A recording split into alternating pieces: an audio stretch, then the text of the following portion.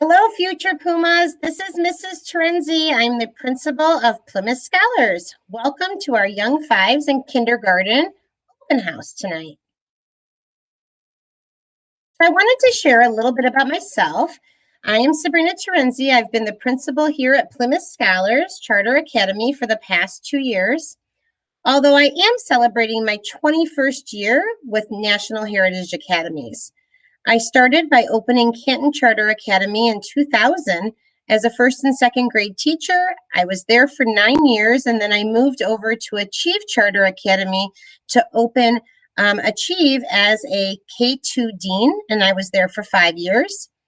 Then from there, I moved to South Canton Scholars as the principal, and I was there for 5 years, and now I'm at Plymouth Scholars. So I've been with NHA for quite a bit in all the different Canton area schools. So just a little bit about me personally. I attended the University of Michigan, go Blue, for my undergraduate degree, and Wayne State University for my master's in education. I've been married to my husband, Danny, for 20 years, and we have boy-girl twins that are 13 years old and a Cocker Spaniel named Charlie. In our free time, we love to vacation. It's our #1 thing we love to do, and we love to be on the water. I also love to read and just spend time with family and friends. Today, you will meet several of our Plymouth Scholars staff. Up after me will be Megan Dziedzic, who is the Dean of Kindergarten, First Grade, English Language Learners, and Special Education. And then you will meet our 4 teachers. Stacy Wright is our Young Fives teacher. Debbie Bargo is our kindergarten teacher. Lindsay Cliff is another kindergarten teacher. And Grace Gamache is our final kindergarten teacher. They're excited to speak to you.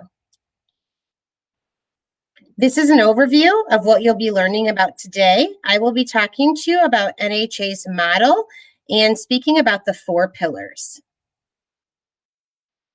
Before I get started, I wanted to share with you that Plymouth Scholars is a Bay Mills Community College charter school.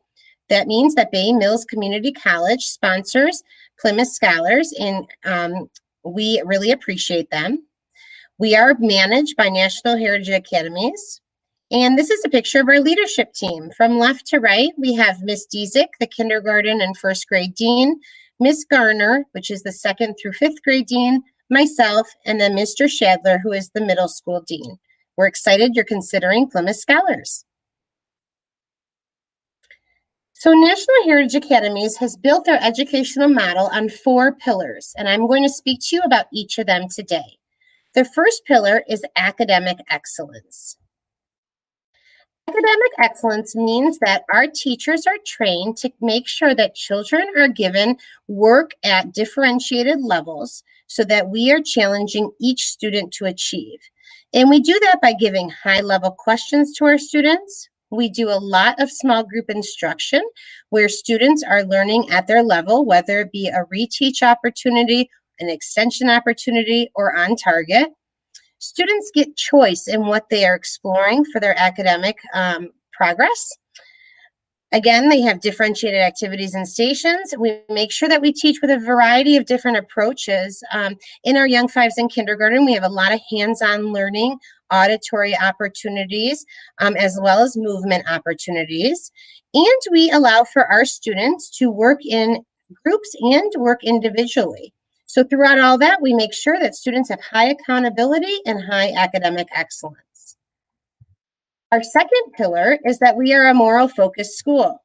Each month, NHA has an NHA curriculum based off our moral-focused virtues, and our teachers teach those virtues in their classroom.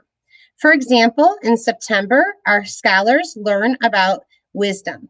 In October, we move to respect. In November, we learn about gratitude. In December, we learn about self-control. So every month, there's a different moral focus. We have lessons that correlate to that moral focus that the teachers teach 2 to 3 times a week. In addition, during our moral focus assemblies every Friday, we have different speakers that come in once a month to speak about the moral focus virtue. We also celebrate students at our building by doing a Student of the Month assembly 1 time a month. Teachers choose 1 student in their classroom who portrays the moral focus virtue of the month. For example, if you are in the month of March, the moral focus virtue is encouragement. A teacher will recognize a student in their classroom that is encouraging to their peers and their teachers. Our third pillar is parental partnerships. We believe that parents are essential for our learning community. We make sure that we give lots of opportunities for parents to know about their academic progress of their students, as well as have constant communication with the teachers. We do this by having a parent portal where you can check your child's grades to see how they're doing in class. We also send out a weekly newsletter. Each teacher sends out a newsletter explaining what the objectives the students learned that week, as well as upcoming events. The teacher responds to emails within 24 to 48 hours. We also have daily behavior tracking. If your student is doing well in class, your teacher will inform you of that. If they are struggling, they'll inform you of that. So we are constantly in communication about what's happening in our school day. We also encourage all parents to volunteer. Lots of parents choose to come in for lunch or recess or help run a small group during instruction. We welcome you to come in and be part of your child's learning progress. We also have student-led conferences 2 times a year, in the fall and in the spring. During that time, students and yourself will be invited to conferences to hear about all the progress they've made. And finally, we do have parent satisfaction surveys twice a year after conferences. We send out a survey to see how you're feeling about Plymouth Scholars. We encourage you to please reach out, regardless of if it's an affirmation or an area of concern or just a regular question. We want to be walking hand in hand with you through this educational journey. Our last pillar is about student accountability. And I don't have a slide for this, but during all of these different things I just spoke about, our utmost important one is that students are accountable for their learning. They come into our school knowing they are college ready and college bound. And so we ensure that we are in school all day teaching them morals and great educational concepts so that they can be the best citizens they can be. So thank you for choosing Plymouth Scholars. I'm now going to pass you to our Dean, Miss Dziedzic. Hi, everyone. My name is Megan Dziedzic. I am the Young 5 through 1st grade EL and Special Education Dean at Plymouth Scholars. I started my career teaching 1st grade for 6 years, and then I was an academic specialist for 2. I attended Michigan State University for both my undergrad and graduate degrees. When I'm not cheering on my Spartans, I like to spend time with my family and friends, be outdoors, exercise, and read. In this presentation, I will be talking to you about some of our school expectations and policies. Our main priority at Plymouth Scholars is to ensure the safety of all of our students. All doors lock at 8:15 right after arrival, and then anyone who enters the building needs to do that through the front office. We have a safety system called Raptor, which requires volunteers to sign in with their license and print a visitor badge so that we know who is in our building. Additionally, we have cameras in common areas and practice fire, tornado, and lockdown drills so that all of our students know what to do in case of an emergency. Attendance is very important to your students' learning. Please make sure that your student is at school on time each day. If your student is going to be absent, please call the office by 8:30 in the morning. Tardies will begin after arrival at 8:15. At this time, students will have to be signed in through the office. Please refer to our parent and student handbook for more information about absences and tardies. A flexible and cost-effective dress code has been established at our school to encourage academic success while reducing distractions. The school dress code for kindergartners is a bright green, gray, or white polo with navy bottoms. Uniforms can be purchased through Image Builders Marketing. You will be receiving an order form in your registration materials. One of our school-wide expectations is the use of a behavior system. Teachers and staff members focus on building a classroom community in which students feel welcomed, safe, and comfortable. They do this by creating classroom rules and procedures together and incorporating team building activities throughout the year. Of course, we know that sometimes students need some redirection, and that is why the same behavior system is implemented throughout the whole school. Students start their day on green and move through yellow, blue, and red based on the amount of warnings that are given. We communicate with families about each student's behavior and use strategies to make sure that behavior does not impact the learning environment.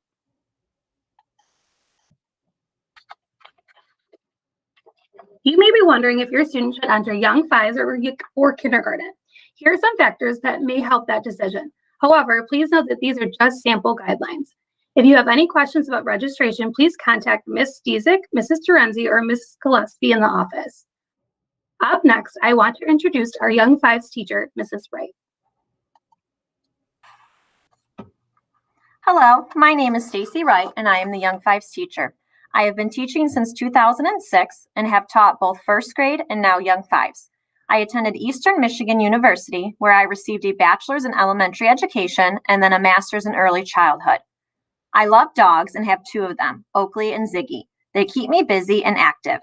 I also have 1 daughter named Lola, and I'm married to my husband, Jeff. I love coffee, crafting, shopping, reading, and riding my bike. I am looking forward to hearing more about you soon.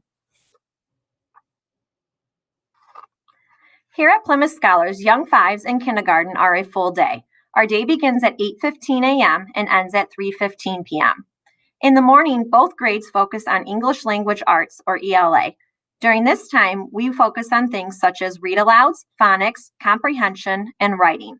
After our daily lesson, we would move into our ELA workshop block.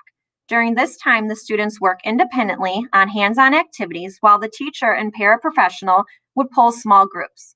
We would then transition into our specials classes for 40 minutes.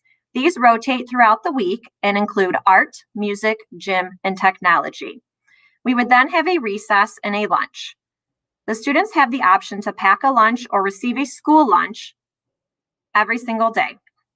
In the afternoon, our focus switches to math, science, and social studies. In math, we focus on basic math skills and strategies, including numbers, measurement, geometry, number sense, and graphing. We would then lead into a math workshop where, again, the kids would play hands-on games and activities based on what was taught while the teacher and para pull small groups. We also have moral focus lessons, which introduces a new moral focus virtue each month. The teachers will teach students about these virtues and complete activities to go with them. We end our day with science and social studies. During this time, we might learn about animals, space, our country, community helpers, weather, and maps. Very last, we end our day with a recess. Young Fives is specific to pacing and the growth of young students. We spend more time on topics and move at a slower pace than kindergarten. We allow for more frequent movement breaks, and all lessons are mini lessons ranging from 10 to 15 minutes at a time. It's an excellent program for students who may be ready for school and need structure, but not the rigor that comes with kindergarten. It gives them an extra year to adjust socially, academically, and emotionally. The Young Fives students will move to kindergarten with an increased knowledge of basic skills, sharing, problem solving, confidence, independence, routines, and most importantly, an overall solid foundation. Basic skills in Young Fives is a major focus to prepare the students for kindergarten and beyond. We focus a lot on fine motor skills, such as putting on clothes, tying shoes, zipping. We also work on pencil grip and scissor grip. We work on cutting, coloring within the lines, and grip strength and control. We also work a lot on self-awareness. We recognize our first and last name. We can state our age and birthday. We work on naming body parts, colors, and shapes. We work on writing our first and last name and knowing the names of classmates and school staff. In the classroom, there is an emphasis on increased attention span, class routines, interacting with our peers, following directions, taking care of belongings, and completing assignments. We also focus on doing our best work and participating. In English Language Arts, we will learn about writing the letters of the alphabet, both lowercase and capital, creating small words, and creating sentences. We work on letter sounds and blending words together. We work on sight words, reading comprehension, rhyming, beginning and ending sounds, and understanding and using questions. We also work on expanding our vocabulary and writing in our journal. In math, we focus on counting by ones, fives, and tens.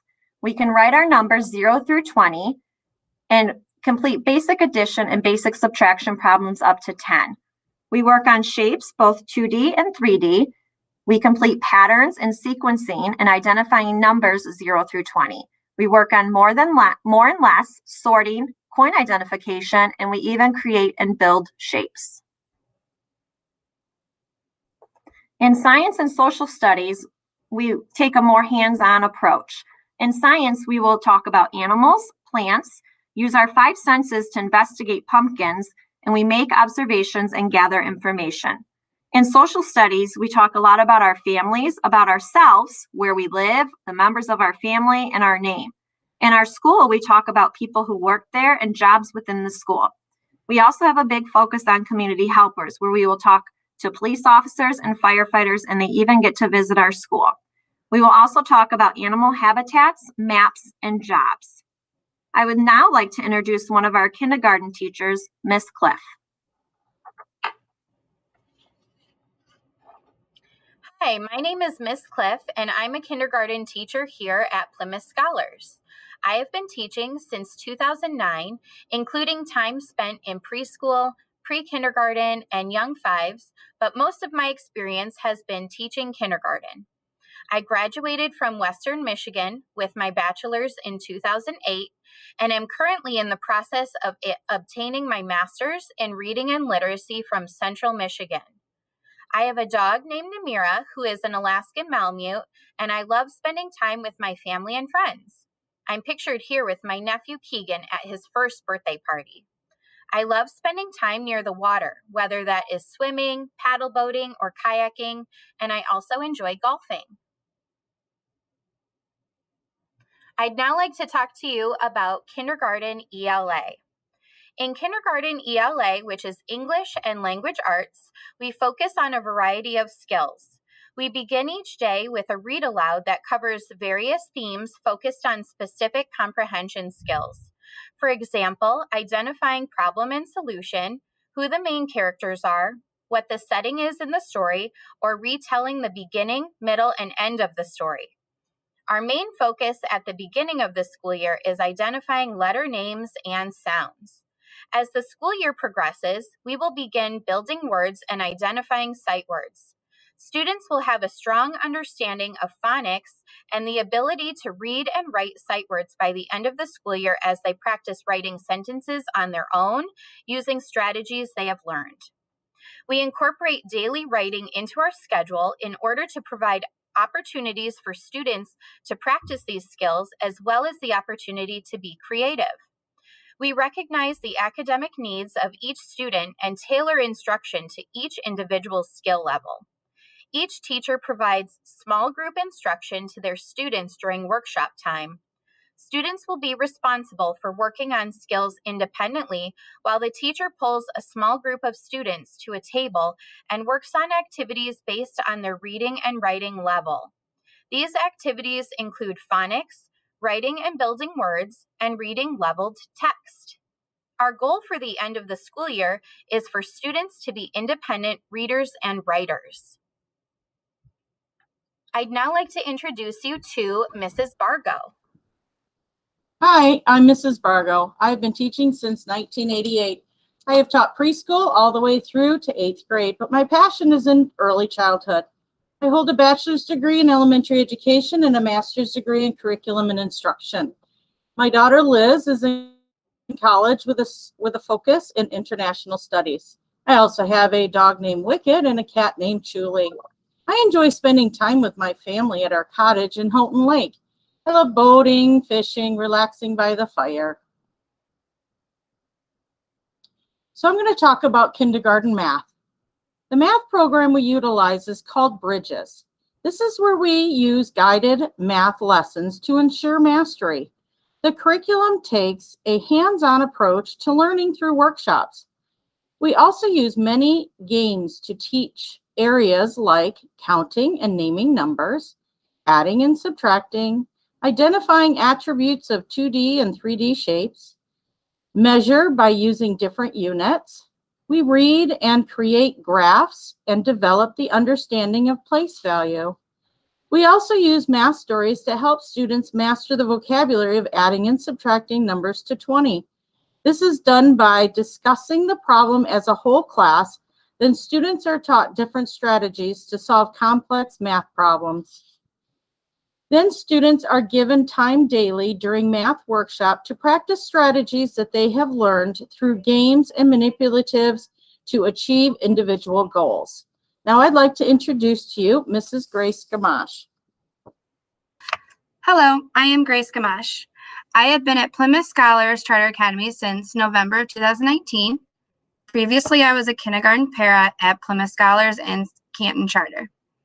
I graduated in 2014 from Olivet Nazarene University in Illinois. I am married to my husband, Ron, and we have 2 kids named Addison and Landon. We also have a Black Lab mix that we rescued, a Black Lab mix dog named Layla. And I enjoy watching movies, going to Higgins Lake in the summer, and having game nights with my friends. I will be talking to you today about kindergarten science and social studies. First up is kindergarten science. In science, we focus on a variety of topics which are explored through inquiry, research, and hands-on group work. The units covered include topics such as understanding the properties of force and motion, weather patterns, how sunlight affects the earth, and how the relationship between humans, plants, and animals and their environments. There is a large focus on making predictions, observations, and recording results of experiments as we dive into the scientific process through hands-on experiences. For kindergarten social studies, we focus heavily on learning what it means to be a good citizen, why rules are important, and how they keep people safe. We also explore what a democracy is and how to participate in making group decisions through voting. And we explore what we know about our surrounding communities and where we are located on the map in relation to other states, countries, and continents. In social studies, we also cover components of history, including past, present, and future. Students participate in fun projects to investigate the concepts we are learning to make meaningful connections, such as creating a timeline of their own life, and there's a picture of an example on the bottom right-hand corner, or my personal favorite, writing letters to people that live all around the world through our Flat Stanley project, and that is the picture on the top left.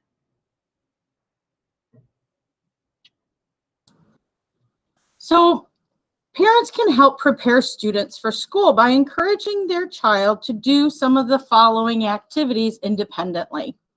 Buckling and unbuckling their car seatbelt all on their own. This will help through driveline, be quick and easy for them. Zipping their own coats and backpacks, putting on shoes and starting to tie them.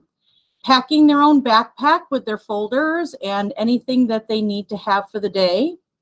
How to hold a pencil and use scissors, zipping and buttoning their own pants. We encourage no belts in kindergarten and young 5s. Using tissue to wipe noses, washing hands, things like that on their own to be able to feed themselves. They may need help with utensils and things like that to open and close, but really try to get things so that they are independent as possible. They will learn bathroom procedures, but the basics can be taught at home. They can follow 2-step directions and become an independent learner and student for our school. I'd like to talk to you now about how you can prepare your child academically for the school year. It's important for students to be able to recognize and write their first name, to be able to count to 10, say the alphabet, know the letters that make up their name, be able to represent numbers on their fingers, and write numbers 1 through 10.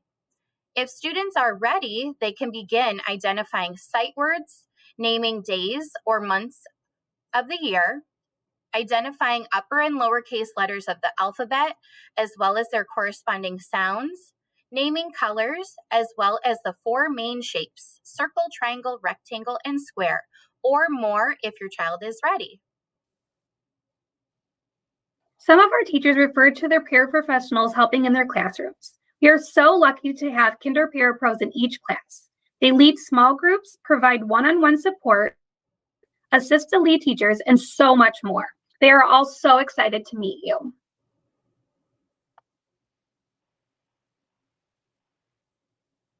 Please don't forget to turn in your registration paperwork to the office.